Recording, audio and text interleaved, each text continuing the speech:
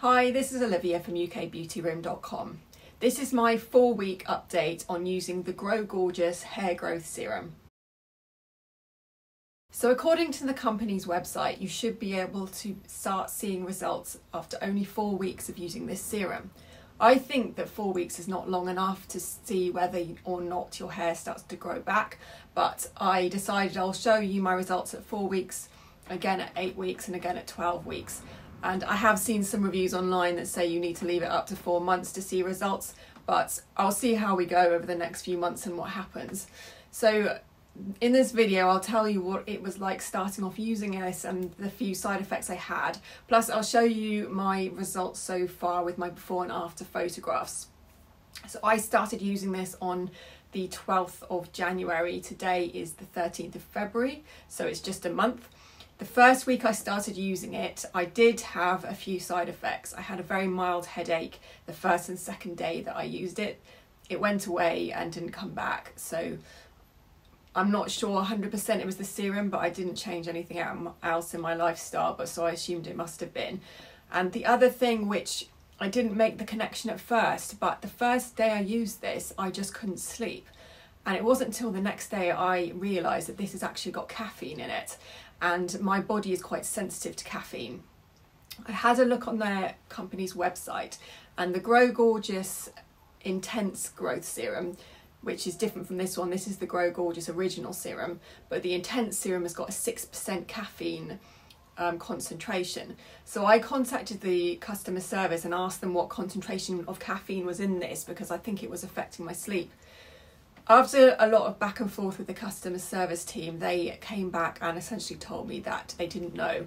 I'll try and put a screenshot of that conversation in this video, but basically, cutting a long story short, if you are sensitive to caffeine, I would do what I did, and I only use this first thing in the morning when I drink my coffee. Don't use it after lunch or in the evening because it might affect your sleep.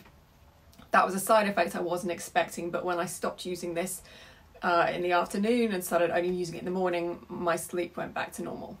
So that was the only side effects I've had. This actually smells really lovely, and I have tried other serums on my scalp before and found that they left my hair slightly greasy, and that wasn't the case with this. So I mean, I've got it on today and I don't think my hair looks particularly greasy. I've tried other scalp serums and actually I feel like I need to wash my hair every day because you can see the serum on your hair. This didn't really leave any kind of greasy look, although initially when you first put it on, you can see it there, but it absorbs into the hair and it absorbs into the skin, and after maybe an hour or so you can't see anything anymore. I've used this for a month and I'm not sure you can see, there's still quite a bit left in it. I'm over halfway through the bottle. I'm only using this on the crown of my head where I've had the hair loss and nowhere else, but I think this should last for about 6 weeks. And actually, when I buy a new bottle, I may consider upgrading to the Intense Serum instead of the original, but I'll let you know if I do decide to do that. I'll show you my before and after pictures. So I'll show you what my hair looked like at the beginning of January and what it looks like now. I personally can't see any new hairs coming through. Having said that, I do think 4 weeks is not long enough really to notice it for a noticeable result. It's just not. If hair, like the hair growth cycle, I think takes even longer than that. So if the hair roots have been stimulated and there's new hair growth coming through, it may not even be showing yet. So I will show you my before and after photographs so you can see where I am at the moment. I personally have not seen any dramatic difference. I'm really hoping that this does change. And I will keep you updated from now on. Every 4 weeks going forward, I'll do comparison between the before and after. I mean, I really do hope that this does help my hair to grow back. I've seen loads of really positive reviews online, and most of them were people who said that they didn't see anything significant till after 4 months. So that would be like May time. But for now on, I will post a quick update every 4 weeks going forward. If you're trying this serum out or you've had any experience, please let me know by leaving a comment underneath the description. I've had somebody recommend that if this doesn't work for me, that there is a product by The Ordinary that is excellent.